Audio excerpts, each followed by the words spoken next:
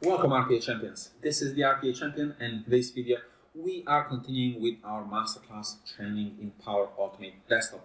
Now in today's video we are going to understand how we can work with flows when they start getting big. So let's say we start creating a flow that is going to be very big with many different actions, complicated actions, sending emails, extracting data.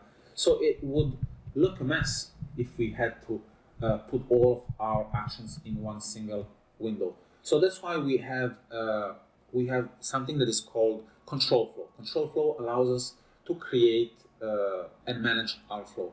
Control flow is just a group of different things, such as, for example, creating subflows, exception handling, adding nodes, using labels to better control our flow. All right, so let's see how this works in practice. Let's go into the subflows. So what are subflows? This is our main flow.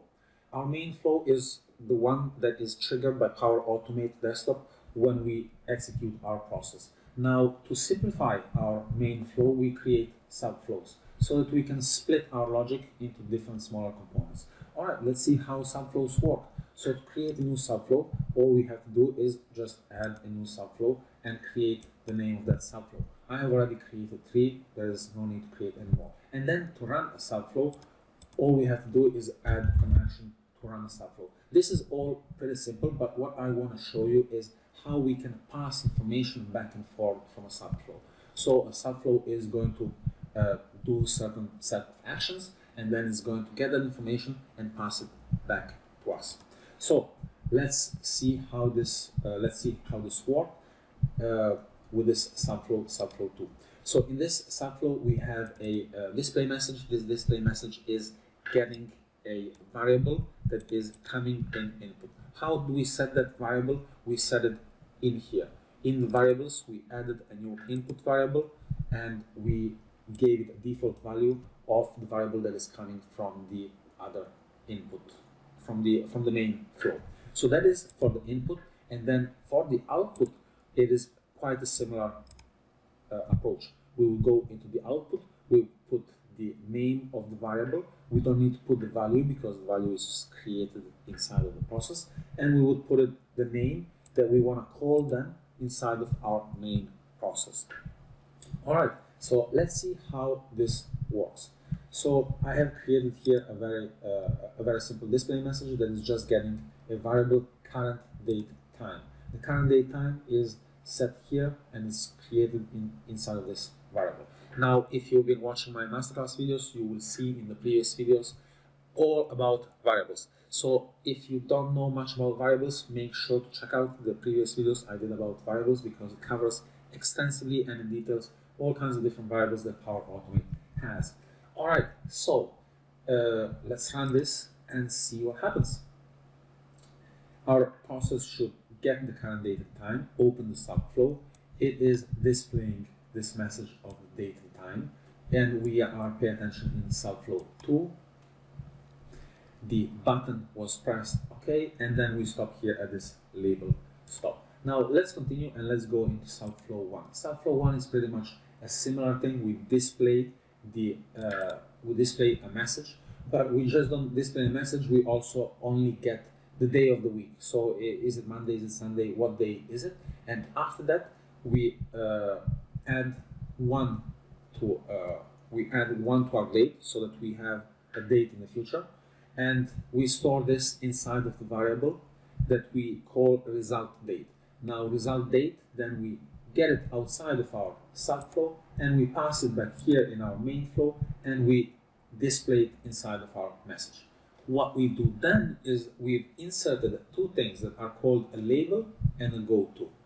So this is something that allows Power Automate to jump from one place to another. So once our flow is going to hit the go-to, it is going to jump automatically to the label. So once again, the go-to is going to make it jump automatically, and this is going to create an infinite loop.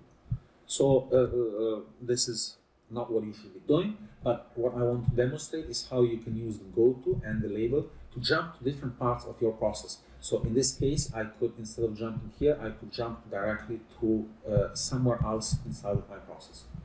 All right, so let's trigger this and let's see what happens. I will put a breakpoint. So one thing that we haven't seen is how to add breakpoints.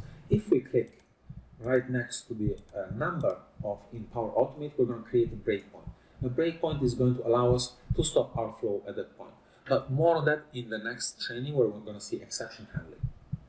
So the breakpoint is going to stop here. So let's run this process and see what happens.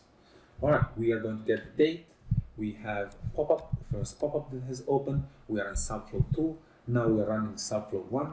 We got another pop-up and it's telling us it's Tuesday. So now we're going to add 1 and we can see here that the date is changed 1 day in the future.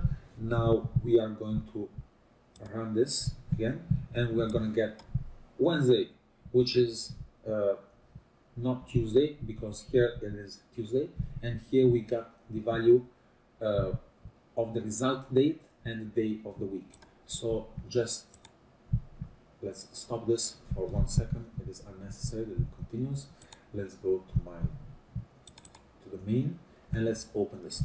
And this is the result date and day of the week. The result date is the date that is coming back. The date that is coming back.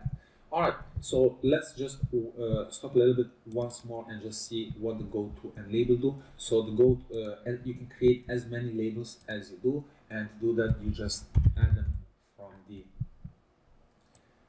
the actions pane. So I can add another label here, and I can call this label well, maybe not start. I can call it super start. And then when I go to the go-to, I can choose which label I would want to jump to automatically. So in this case, I would just jump automatically to this one, and this would be ignored. One last thing that you should take away from this video is comments. So it is going to get a little bit messy in here. So the logic that I am doing, I would like to make a couple of notes for myself. So I can just create a comment and insert it anywhere inside of the process.